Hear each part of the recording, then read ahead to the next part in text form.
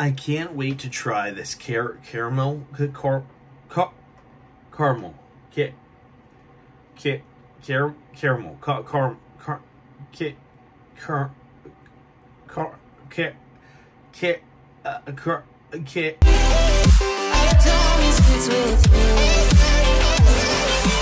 Hey there, and welcome back to Snackable. So today on Snackable, we're going to be trying caramel corn. We're going with caramel corn. We're going to be trying a cheese and caramel corn mix from GH Cretors. Cretors. Sure. Now, this was also a gift from Christmas, so thank you very much to Brianne as well for this. Handcrafted small batch popcorn. I don't know why all the handcrafted stuff needs to be made in small batches. Like, make it in a big batch. It's all right. I give you permission.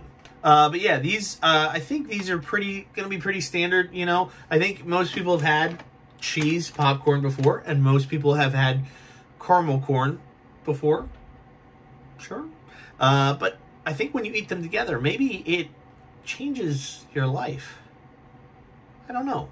Also, these are about $3.50 at a grocery store. I know they sell them at Costco as well in like a bigger bag, but this bag right here is $3.50, which isn't bad. Mostly it would be like $5 for something like this. So that's a lot of popcorn for a small amount.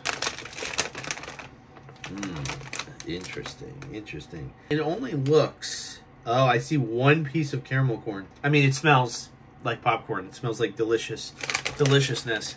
But I'm just wondering if the popcorn's gonna be good. So I'm trying to get a little of everything. Yep, it looks like they like sort of made them both together. So we got a little bit right here.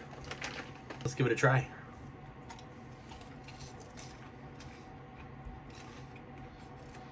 Now I'm eating them separately because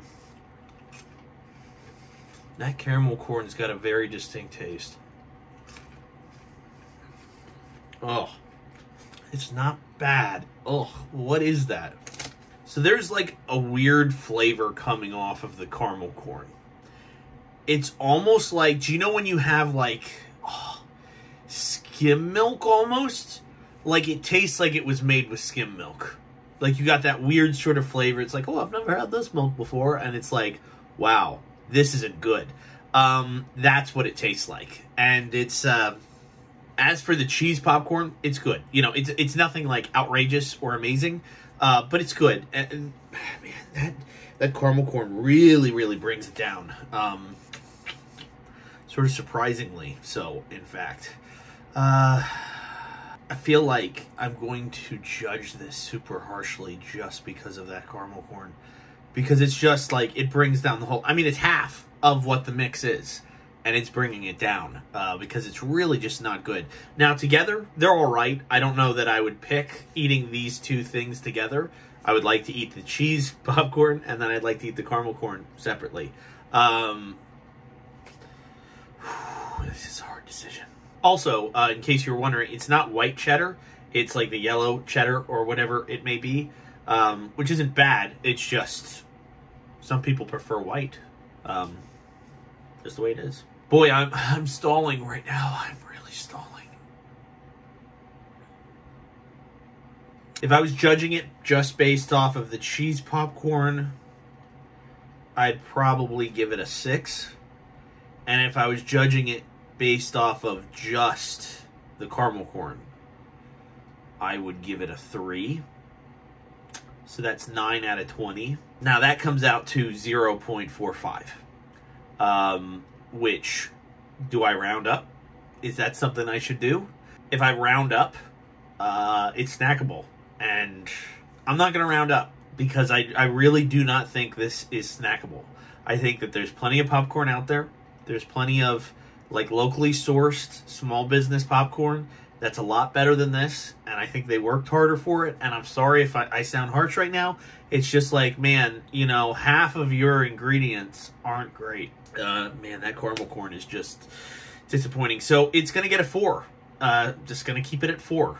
Yeah, I'm sorry. The cheese, you're carrying the whole thing, unfortunately. I hate being harsh in these, but it's just, this is how it comes down to sometimes. But try them for yourself. See if you like them. Maybe I'm insane.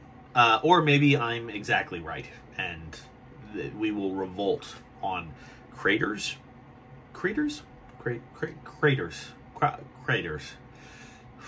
But thank you guys so much for watching. As I told you, I'm moving. Keep watching the moving vlogs. They'll be coming out for a little bit. Once we get to, I would argue, April, we'll be going more hardcore because my life will not be in shambles. And everything that I own will be in one place rather than two places all the time. So we'll get back to everything normal. But have fun with those moving vlogs. I know I have fun making them. And there's a lot of fun stuff coming up in them. So, but thank you guys so much for watching. And I guess we'll have to see what we're eating next time. Bye.